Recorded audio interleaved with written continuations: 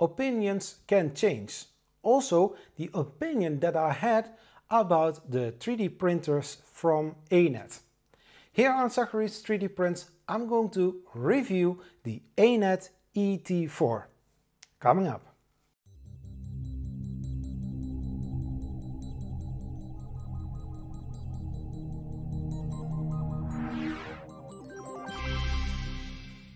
Hello, I'm Zachary and this channel is about 3D printing with tips, tricks, tutorials, how to review, news, anything 3D printing or 3D printer related you can find right here on this channel. If you're new here and not subscribed yet, please consider subscribing and hit the notification button to get the latest videos right in your YouTube alerts. And thanks for being here. A few weeks ago, I saw an opportunity to buy a Anet 3D printer.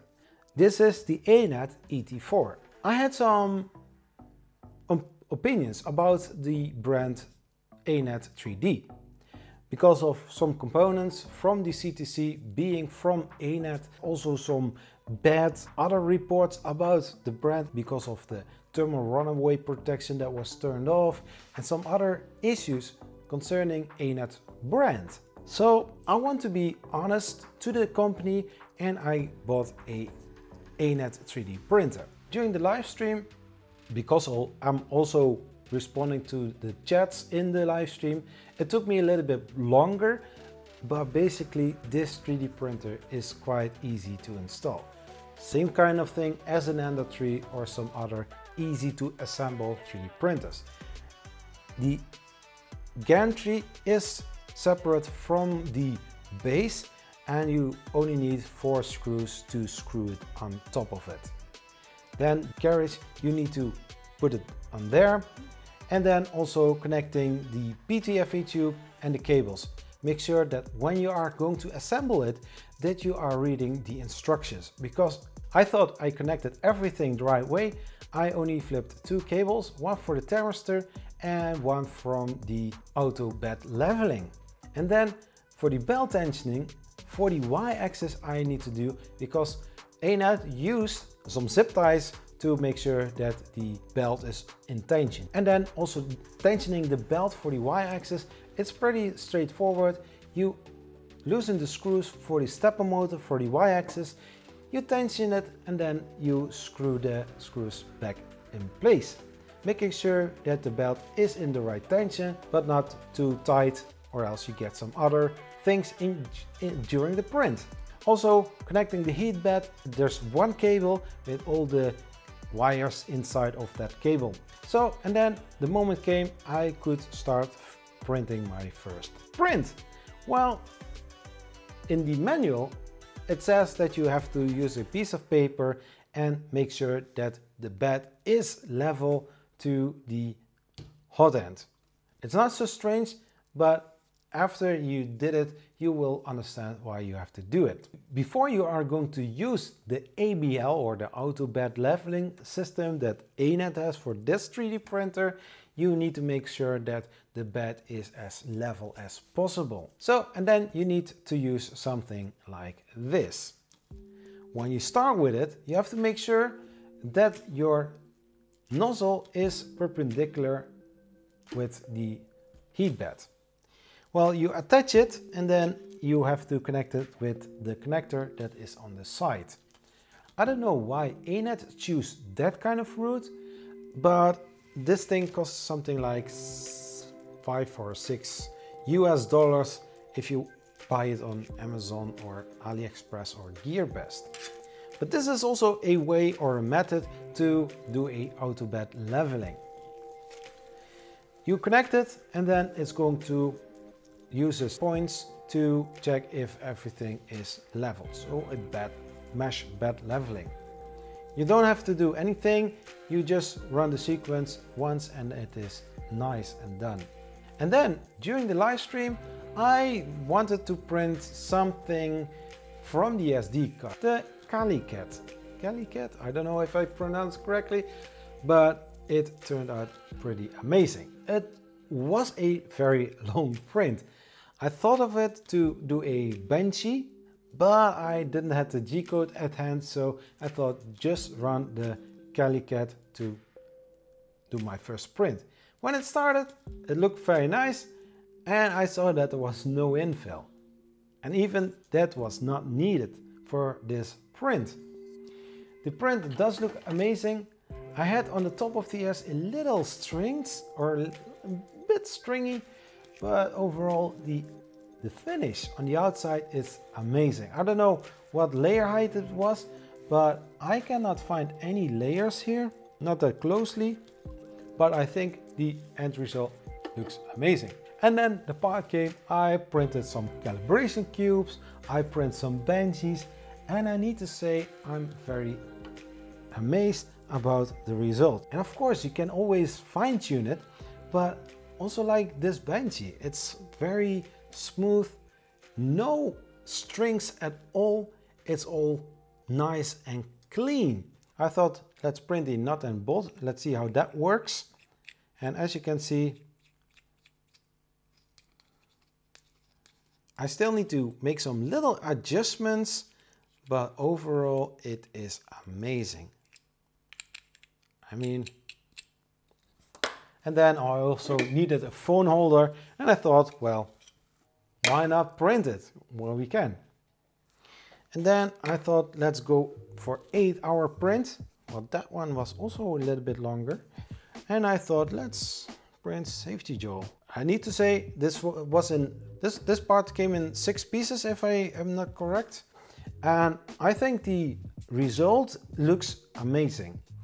I don't have to complain about it. And as mentioned, maybe some tweaks, but I think the result looks amazing. In general, this 3D printer has a building volume of 220 times 220 times 250 millimeters.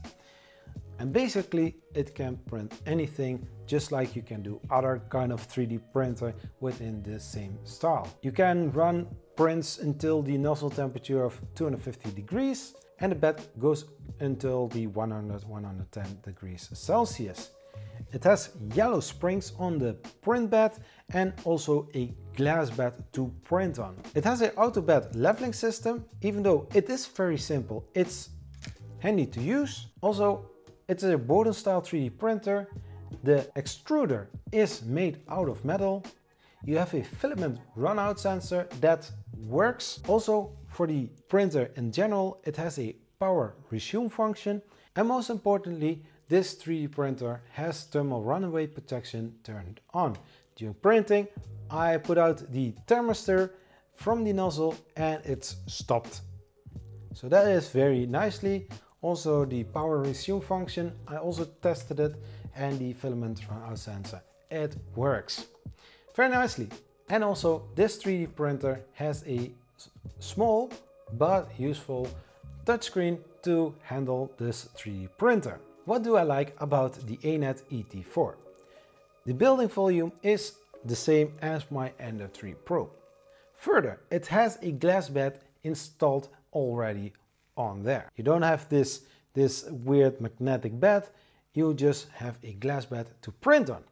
Further, it has yellow springs pre-installed.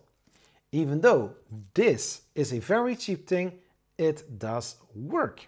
Further, you have a LCD color touchscreen on your Anet ET4. Even though you don't have a belt tensioner here, you can still tension the belt over there. And also for the X gantry, you can also tension the belt using this side of the stepper motor. It's very easy.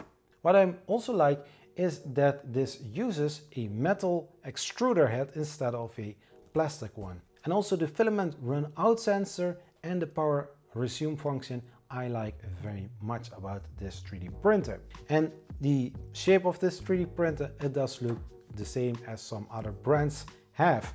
But in general, I think this 3D printer looks amazing.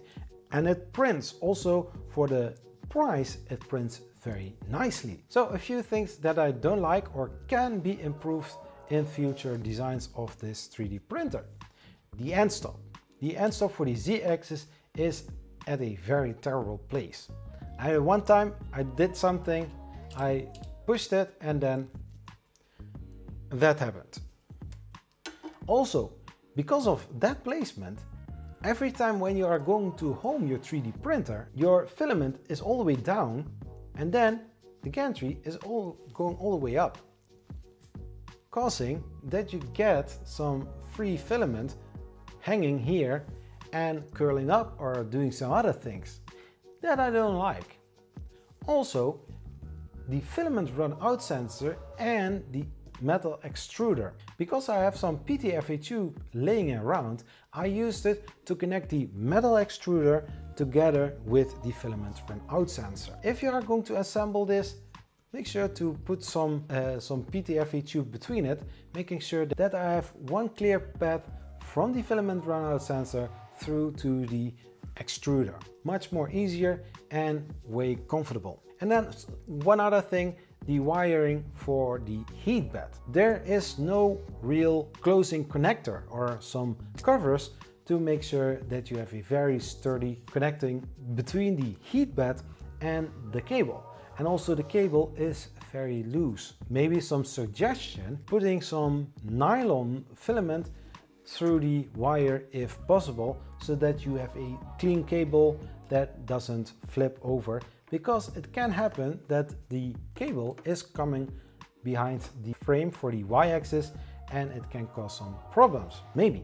Also, some other thing that I do want to add: when you are going to install this 3D printer, make sure that your bed is not too loose, and also the carriage. And for that, use the eccentric nuts for the carriage and also for the carriage for the heat bed. And one other thing that I would like to address to Anet is the placement of the brackets where you put your timing belt in, because those are pretty low if you would ask me. I don't know if it is any problem, but when I'm moving the carriage back and forth, I hear this sound. I don't know if it is normal, but I don't like it. But further, no problem.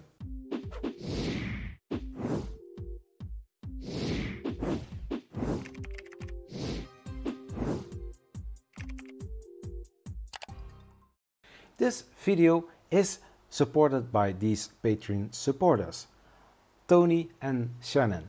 Thank you for your support. You can also join by supporting this channel. Check the link in the description of this video. So to wrap up this video, this 3D printer from Anet, the ET4, is a very nice machine for the budget. This 3D printer has some features that some printers don't have for the same kind of price. Some of the features I didn't have when I bought the Creality Ender 3 from Creality. It has yellow bed springs, it has glass bed, it has even a auto bed leveling system. It's very simple, but it does work. And you can also make some upgrades on the auto bed leveling system. But is it needed? No, well, for in this case it does work, and I had to level my bed just one or maybe two times. And then some other nice things on this 3D printer: a filament run out sensor, power resume function, and for the price, I think it's a very nice 3D printer to start your 3D printing adventure with, or expanding your fleet of 3D printers. If you're still watching this video, thank you, you are amazing. On the end card, there are some recommended videos worth watching. You can also buy some merch from the merch store to support my channel as well.